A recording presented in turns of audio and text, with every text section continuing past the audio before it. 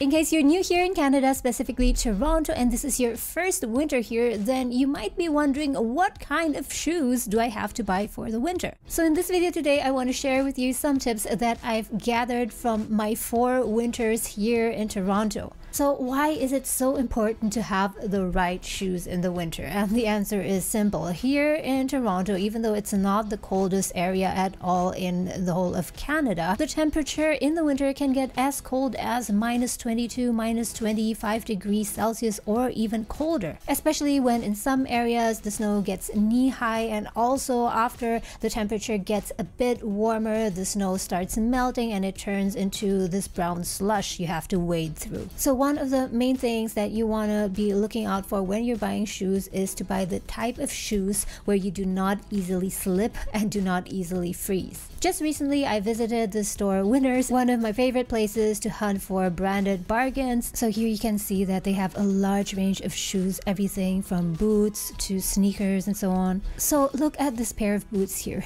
These look really fancy, but there are 2 things that really bother me. First is the heel. The heel is very small, so it's really easy to fall when you walk with these kinds of shoes in the winter. And also take a closer look at the sole here. The sole has practically no profile at all, and it will be super easy to slip, so a no for this one. So next to this you have boots of the brand Aquasurf. Not that stylish, not really fond of the design, but the great thing is that if you look at the sole, it has a really good profile. And if you look closer at the tag here, it says waterproof, winter rated, and anti-slip. So in terms of safety and comfort, I think this could be a pretty good idea. Okay, I love white shoes, but definitely not for the winter. Once there is slush from the melting snow, everything will seep into this pair of shoes and it will look muddy and ugly. And this might be a good candidate. This is of the brand Sorel. Okay, quite pricey, still at $130, even though it's down from $200.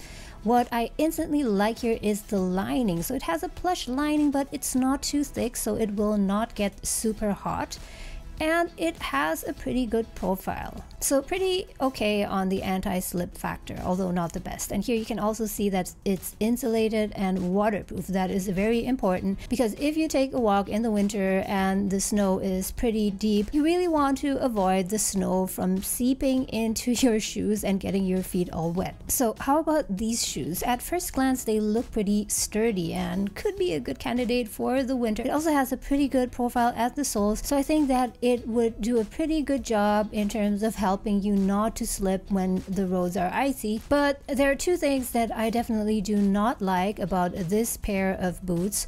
One is the fact that it's laced all the way through from top to bottom could mean that snow and water could seep in pretty easily. But then again, of course, you have to inspect the shoe further because it might be really well waterproofed after all. And the other thing that I don't really like is take a look at the sole. I mean, it's pretty sturdy, anti-slip, but it also looks pretty heavy. At least when I lifted it up, it felt very heavy, and that's one thing that I don't really appreciate with winter shoes, because in the winter you have so much clothing on already and you're wading through the snow, and the last thing that you need is a pair of boots that weigh you down. By the way, guys, if you found this video useful, then please do let me know by hitting the like button. I would really appreciate that. How about these? Okay, what I like about these, it says waterproof and breathable. That's great. And also that they're super light. They're ultra light, so these are really comfortable. But what's lacking here, I think, is the coverage. These shoes, these sneakers, are pretty low. If you pair these with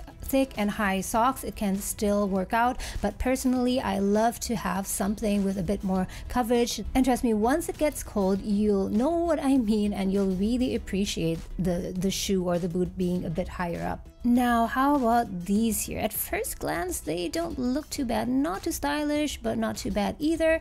And the great thing is that it has a faux fur lining, which makes the boot really warm. But on the other hand, it can get too warm. And here here's the thing, if it's your first winter here, you might want to try and get the warmest everything. The warmest socks and the warmest shoes, the warmest hat, jacket, and so on. But I must tell you that sometimes it can be an overkill if you combine everything at once, even at minus 20 degrees Celsius. Because the thing is that although outside you might feel all warm and cozy, but the moment you step into a streetcar, onto a bus, subway, or into a store, then you can actually start sweating and feel super hot. So here again, this is tested to be suitable at minus 20 degrees. So it's a good indicator that this will keep you warm at those temperatures. Okay, these kinds of sneakers, these you can definitely forget. If you get a really good deal and you really like them for whatever reason, then okay, get them, but it might only be useful for the fall, or you might just want to keep them for the next spring. Now, this here looks much more promising. I like this. So style-wise, it's quite fashionable. It's a really nice and classic look. And if you look at the sole, it has a quite great profile, although it will wear off pretty soon, I think.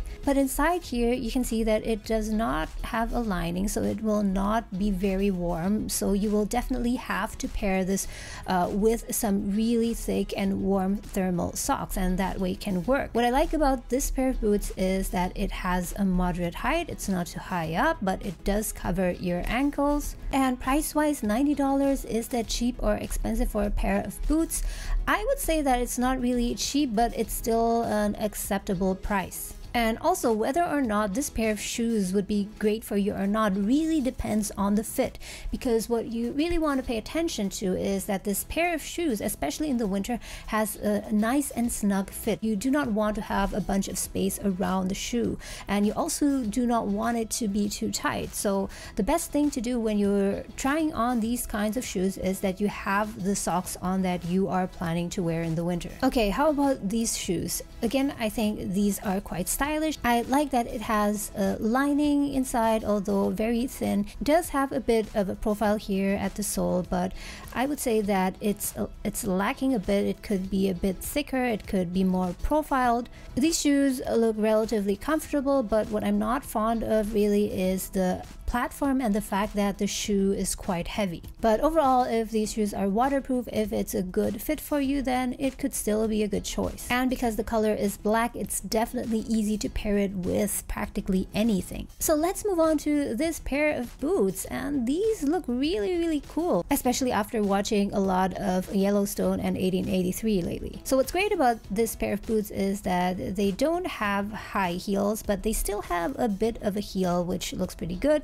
It has a plush lining, although it's quite thin, but the big problem is that the sole looks rather slippery. So I'd say that it would not really be the best idea to wear these when the paths are icy. But one really great thing about these high boots, I mean, I'm just talking about the form here, is that because they're so high, when it snows, it's really difficult, almost impossible for any snow or water to get in, especially if you're wearing them over your jeans. These look pretty good. The heels are a bit high, but definitely stylish. Unfortunately, the sole is lacking a profile. And I'm also not really sure whether or not these are waterproof. And if you peek inside, there doesn't seem to be a lining. So this would still be doable, again, with thick thermal socks in the winter and walking very carefully. But I would say that these kinds of shoes would be more ideal for the fall, maybe until November. So guys, let's sum up everything again. Let's sum up all the tips I have for you when you're looking for that perfect pair of winter shoes. The first one is it should be waterproof to make sure that no water seeps in, no melting snow or slush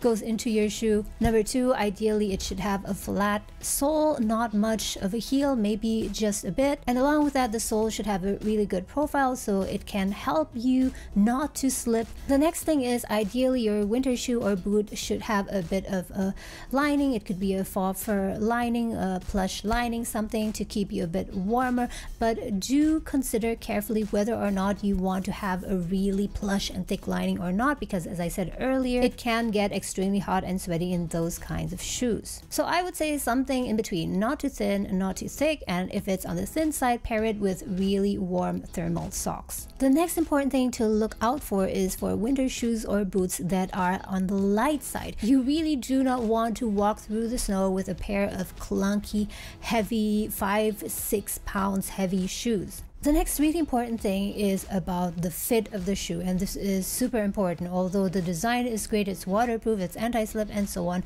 if the fit is not right, then really don't get the shoes. And when in doubt, it's better to size up a bit, because you can always wear thicker socks, you can double your socks so you can fit in the shoe just right. But if it's too small, if it's too tight, then there's almost nothing that you can do. And if you get shoes or boots that cover your ankles, cover your calves, make sure that they fit snug around your leg and that they don't leave too much open space around it. You don't want it to be too tight, but you do not want it to be gaping either, because if it's gaping too much, then water, snow can get in and it won't feel as warm. So guys, now I want to show you 2 pair of winter boots that I have, that I've been using for the past 2 to 3 years. The first one is this here. These are of the brand Rockport, a really good brand, and I also got them at the same store at Winners for I think about $60, so a really good bargain for this quality. So judging by my own criteria I just talked about, these boots are not perfect, but they are